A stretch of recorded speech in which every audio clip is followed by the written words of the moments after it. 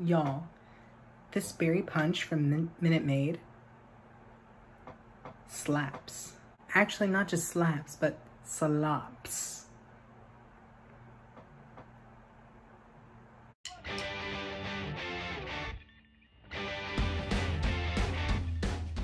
Hi guys! So today I am gonna do a little tutorial of a certain makeup look. So Friday I went to see Cruella, which, by the way, fantastic movie, like literally the most fantastic thing ever. In that movie, the most astonishing things in that movie were two things, actually three. One, the acting, two, the costuming plus setting, and three, the makeup. Like the makeup was just amazing to look at. And the aesthetic choices that that movie made, which was the 70s, like aesthetic punk rock era, oh my god, it was so amazing to watch. Just how the makeup and the costuming fit that era so well. I was just astounded, and I love that movie to death, truly I do. I want to recreate one signature look from that movie, which is where Emma Stone, who played Cruella, had this type of eye makeup that was so intricate in a sense. It was like a winged kind of eyeliner, but it wasn't eyeliner, it was just shadow, like a black shadow with like silver in the inner corner. I said to myself, if they ever made a sequel to this particular like movie franchise, I said, what if we took this aesthetic, except made it more like a little bit like how the 90s and 2000s like were with the makeup style, and maybe even now with the 2020s or 2021s, who knows. Let's get into it, shall we? So with this particular inspired makeup, I was scrolling through my Instagram and I saw this particular picture right here, and it was like the opposite of like, how we normally do our eyeshadow, which is, shimmer on the outside, matte on the inside. And it was interesting. I said, I'm gonna do that same like concept with shimmer and mattes, but I'm gonna keep the traditional like dark to light in a sense. I'm gonna prime. I'm gonna use the E.L.F. matte putty primer. Take my makeup spatula and just take a good size amount of it and just pat it onto the skin. Now that I'm primed and ready, I want to use a certain foundation that I have been using for a little while now. It is from MAC, by the way.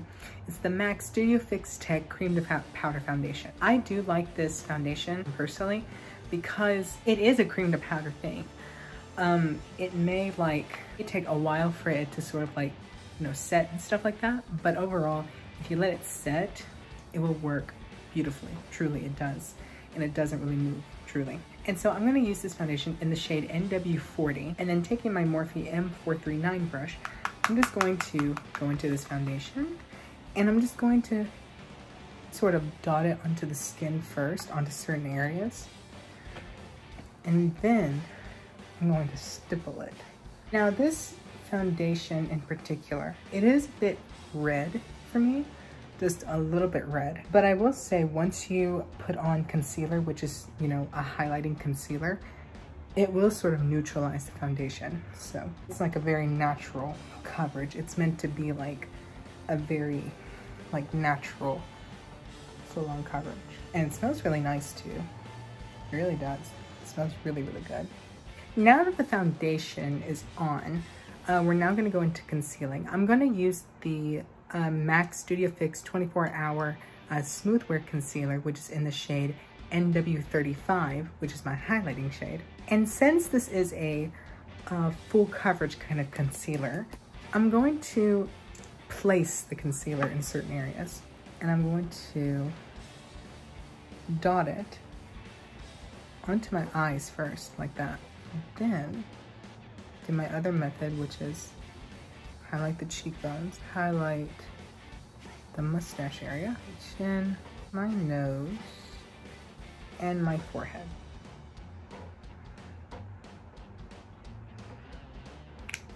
And that was literally just like one dip from it. Like once I pull out the wand, I only did all of this in one dip. And then taking my Morphe M449 brush, I'm going to just stipple this concealer under my eye. Very gently though. You don't want to go hard on your eye. This isn't my first time using the concealer, but when I have used this concealer, because I've only used this concealer for like 3 months now, this concealer is literally butter. Like it's butter onto the skin.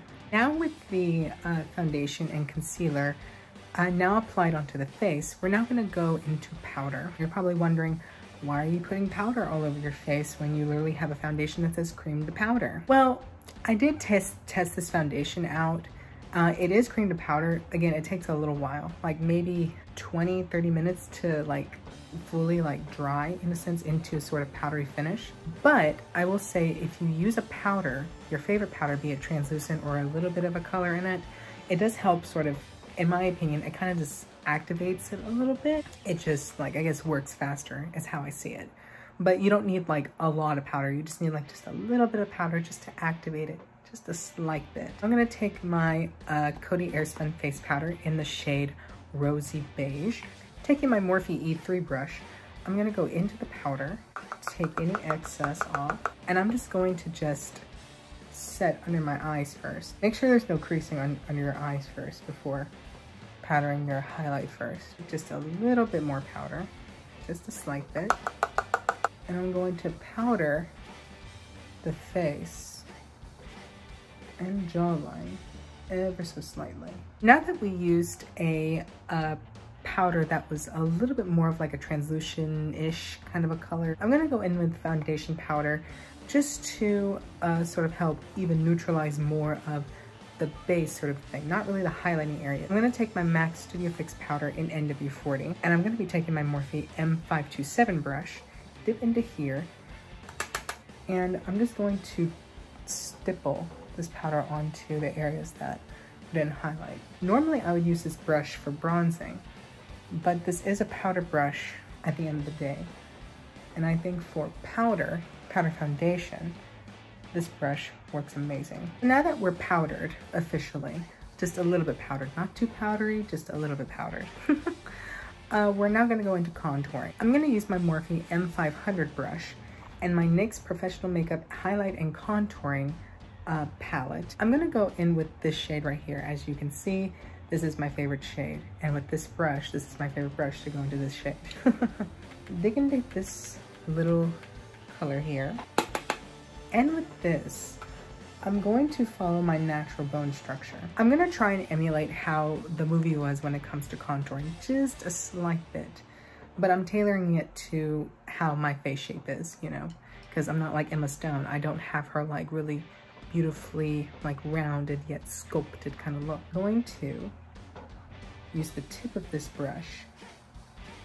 I'm going to lightly go into this color. I'm going to focus the contour in the back first. Run that in to midway, about right here, and sort of blend up. Blend up into the cheek. Always, always blend up when you contour. I will say, like I said, y'all, the movie was very good. It was really, really good. I love the aesthetic, again, that the movie brought. It was very 70s. It was very, again, that punk rock sort of era when it came to what the setting was. Very sort of that. It went to like mid 1960s to like almost to the 70s. Oh, so beautifully done. And I will say for the movie, you know, with some Disney movies, you know, like Maleficent or sometimes Mulan or Lady and the Tramp, maybe a little bit, just a little bit in this kind of thing within the acting. Sometimes the storyline would feel a little slow, like some of the character like synopsis within the very beginning of the film will feel kind of like slow in a sense, you know, you're just like, okay, let's get to the real story here. But for this one, actually, it felt very fast, but in a good way though. And I say in a good way because we already know the story of Cruella, right? We know she, you know, is this woman who wants to kill Dalmatians for a coat, you know, or that's what we perceive. But within the movie, there is a reason behind why she hates why she hates Dalmatians. There's a reason behind it. By the way, this is spoiler alert. In case you haven't seen the film, I'm gonna tell the film, so sorry, spoiler alert.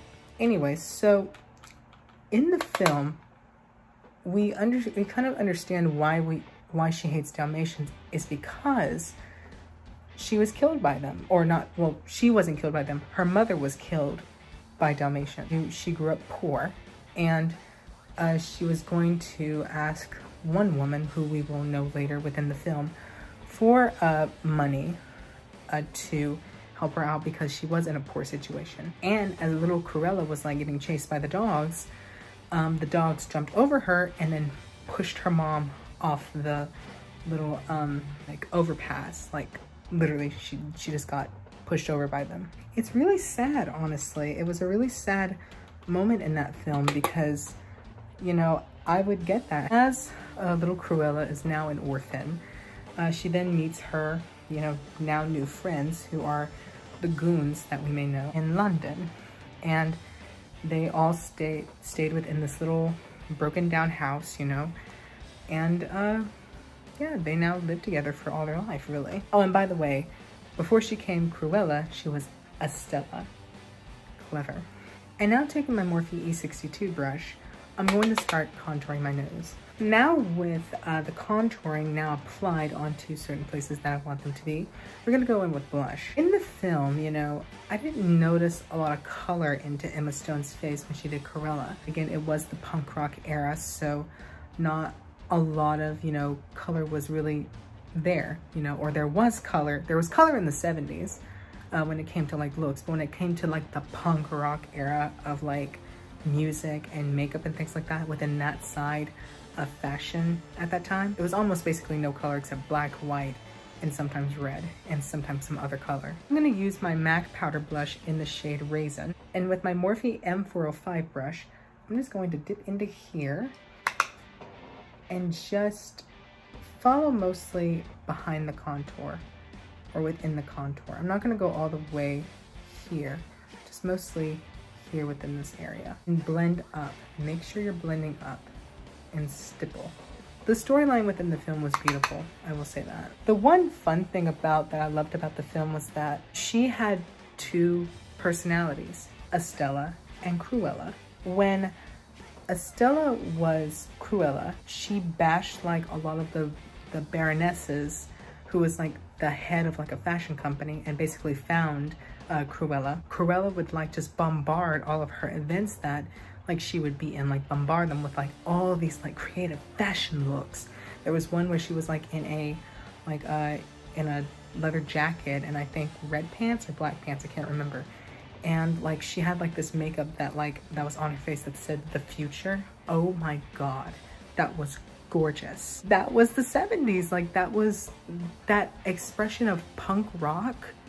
That was that. I will say that some things felt a little bit modernized to our generation, just a little bit, but overall it wasn't modernized too much because it kept that aesthetic of the 70s into a complete like niche in a sense. She was also in like this kind of thing where it was like a long gown and she was like on top of her limo or like car or something.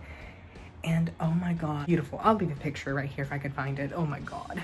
Now that the blush is on, which again, nothing too crazy. It's more so of a structural kind of a thing just to give dimension for my face shape. You don't have to use blush. You can just use contour. You don't even have to contour. This is just, again, my inspired look. I'm gonna take the Morphe Brow Cream in the shade Chocolate Mousse. And with my Morphe M158 brush, which is a very, very, very, very thin brush, I'm gonna dip into here. Firstly though, I'm going to brush my brows up just a tiny, tiny bit. And then with the product on the brush, I'm going to fill in my brows in a sense. Sketch and fill in, sort of.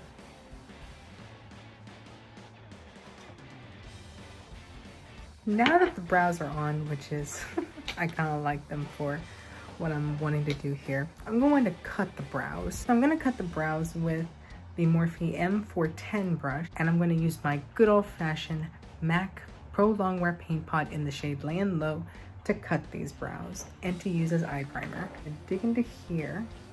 I'm going to just follow the natural curve of my brow.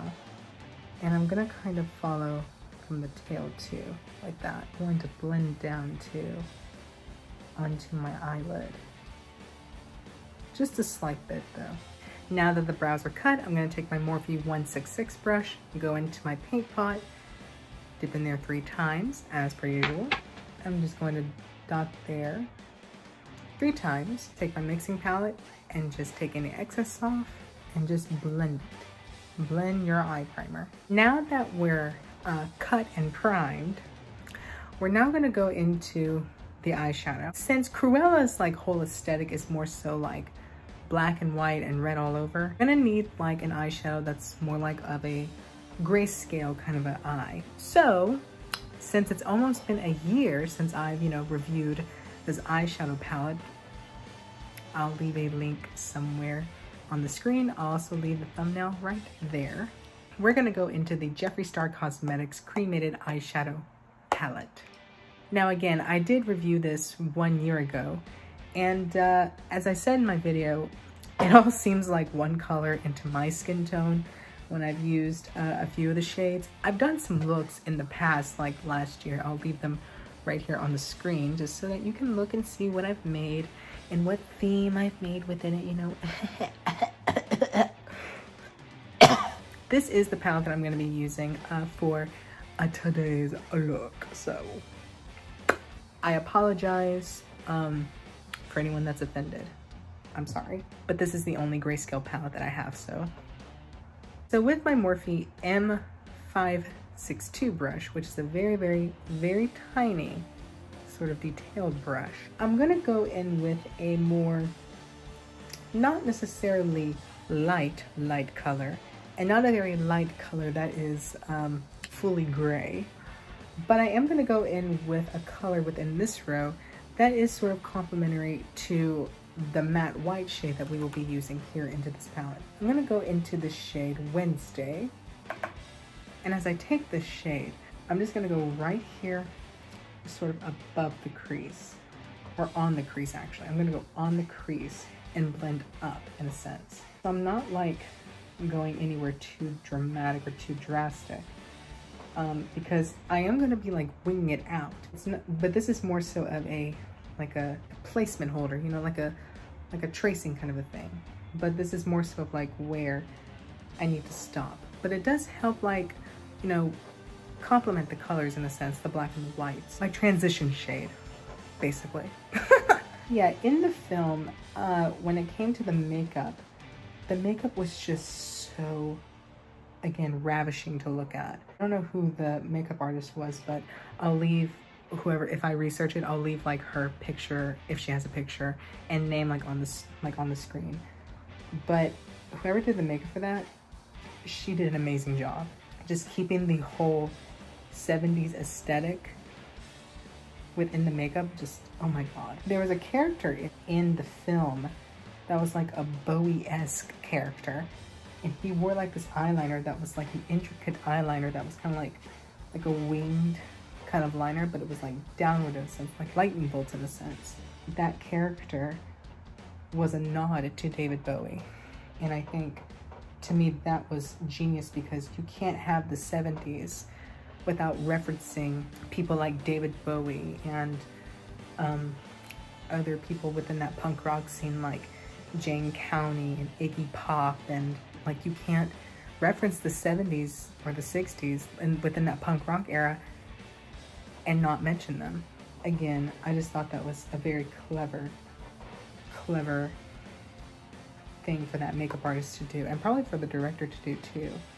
So I applaud them immensely. Now that the transition color is out the way, we're gonna go in with the black. I'm gonna take my Morphe M456 brush, go into this black shade that's called Hearse, dig into here, and I'm going to sort of go into the crease right here. I'm gonna blend like this, like I'm taking the brush like this sideways, I'm gonna blend into the crease. I'm gonna wing it too. I'm gonna use a different brush to sort of give it a more winged effect into the temple in a sense. But with this brush, I'm going to wing it. Yeah, again, I may use this same brush. I'm not entirely sure, but this is what I'm gonna do. We're kind of improvising in a sense of what brushes to use. I'm gonna go into Hearse again. And because this brush is a little bit smaller, I'm gonna go into the inner corner here at the black. And as you see, I'm kind of blending the black sort of all the way into the temple. It's kind of like a very dramatic winged eyeliner. And I think within the makeup of how that was, or how they did it, it wasn't necessarily perfect. You know, like yeah, the edges were clean, but I don't think it had to be like exactly perfect. You know what I mean? And if you feel like you want to soften the edges a little bit, you can take your powder brush and just sort of swipe and stipple. Now that we kind of got the shape of it down, we're now going to get into the sparkle. So within like the sparkle that I want to use, I'm going to use this shade right here, which is called Angel of Death. It's a black sparkle that I want to use like right here onto the black areas that I used. Taking some MAC Fix Plus, or you can use water, doesn't matter which one you use. This is just water that I filled up with in the bottle. I'm gonna wet my brush. By the way, this is the Morphe M522 brush. I'm gonna go in with the shade Angel of Death right here. And within this product or the brush, since this brush is so soft, I'm going to just lightly swipe and pack in the color or the sparkle into the area. I don't know if you can see in the camera, but if you look really closely, it's shimmery. It's kind of like a bluish reflex in a sense. Dip into this brush again. And now I'm gonna do the inner corner, which is a little scary. Oh, by the way, within that film too, Emma Thompson, oh my God. Normally I would see her in like weird-ish kind of quirky characters, you know, like Nanny McPhee, or the writer in that Will Ferrell movie, Stranger Than Fiction. Normally I would see her play characters like that, but to see her play a bitch, like a Patti LuPone kind of character, I was like, when I was watching the movie though, I was like, why couldn't they do Patti LuPone? You know, within the, because I love me some Patti LuPone.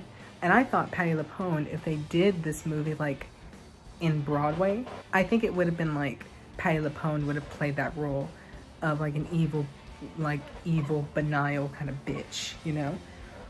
But I guess they just gave it to Emma Thompson. But with Emma Thompson in that movie and she played the Baroness, oh my God, so good. With the white, we're gonna use this shade that's called Death Blow. And I'm gonna use a flat sort of eyeshadow brush. This is the Morphe M224 brush. I'm gonna dig into here. I'm going to just pack on this white. This is a very pigmented white, I will say that. Very pigmented white. But I'm afraid with the shimmer, it's probably gonna mix. My goal of this look is to keep the black shimmery, but the white matte. Sort of like a spotlight eye, but the spotlight eye is a matte shadow. For the eyeliner, to sort of keep it into that theme of black, white, and red all over, I'm actually gonna use a red eyeliner. And this is the ColourPop Cream Gel Color in the shade Venus. And taking my Morphe M443 brush, I'm gonna dip into here. This is a trick that I'm using if I'm not using my sponge, or if I don't have my sponge with me when I'm putting on eyeliner. I take my brush, I'm taking my Morphe M449 brush, the brush that I use for concealer. I'm gonna go down onto here as I look through my mirror right here. And I can just apply my eyeliner like this. Now it can be cream, it can be pencil, it can be whatever kind of eyeliner you're using. But this is the technique that I use personally.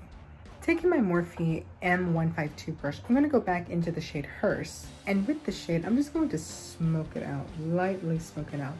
because this is a very black shadow. Smoke it out ever so slightly. Sort of blend within the liner in a sense.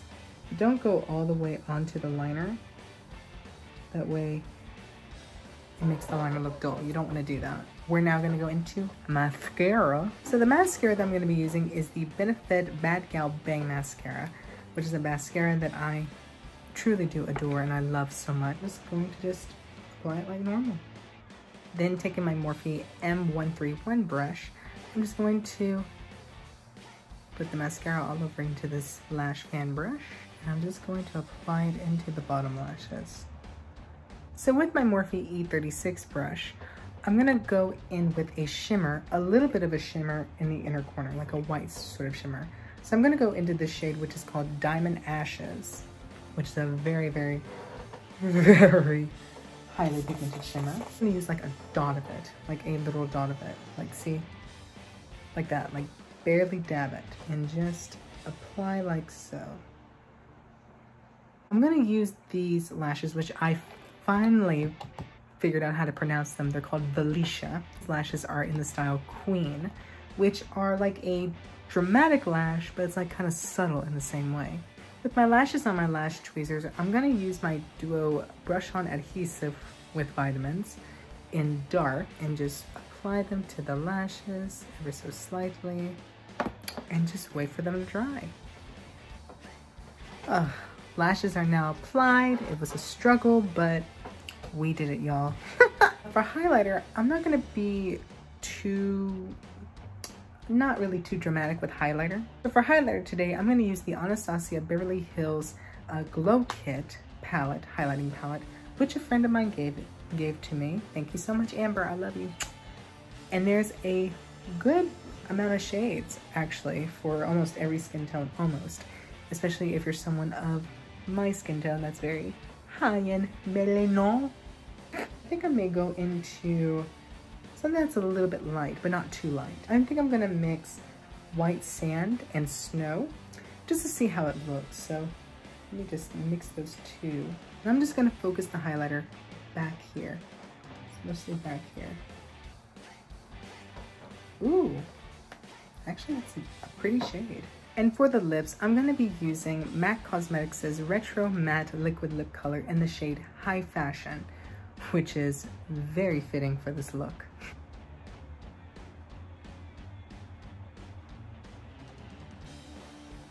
And to set the face, I'm gonna use MAC Prep and Prime Fix Plus. This is not water, this is the actual thing.